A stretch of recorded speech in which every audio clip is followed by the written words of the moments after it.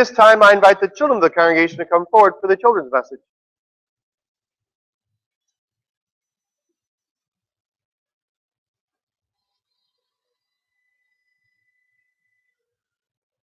Good morning, boys and girls. We are talking about sheep and shepherds today. How many of you know what a sheep is? Right? They're fluffy, right? And shepherd, you guys have heard of shepherds, right? They take care of sheep.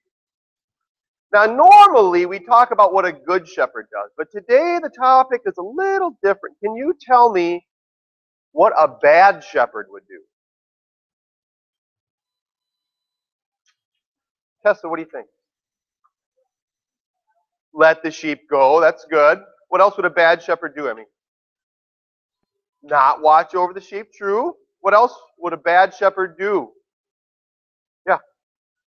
Treat them harshly. Good. Anything else? Yeah. Not give them food and enough water. Those are all descriptions of bad shepherds. That's right. Now, you don't want to think about it, but sometimes, even today, there are bad shepherds. And there's bad shepherds that take care of their sheep, and there's also bad shepherds that take care of churches too, because sometimes we talk about pastors as shepherds. And sometimes there's pastors that tell their congregation things that aren't in God's Word. Maybe they mean well, but they tell them the wrong things. Because does it matter if a pastor's trying his best, if a shepherd's trying his best, but he still gives the sheep bad food? If he still lets them fall down a cliff? I know, it'd be terrible. That guy's still a bad shepherd. Can we fold our hands and talk to the good shepherd here for a second?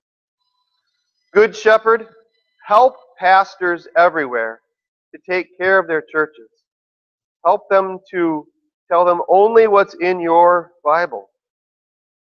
Help them to always tell them that you love your sheep and to never tell them any lies.